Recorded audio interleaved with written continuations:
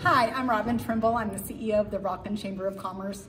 And I just have to say that this was the best experience because we got to build our community. After COVID, everybody needed to get together and we've already been an amazing community, but this just brought out the best in our community and made us remember all of the leadership things and all of the community building that we've been doing over all the years. We just cemented it with this event. We're really, really excited, very happy with our experience.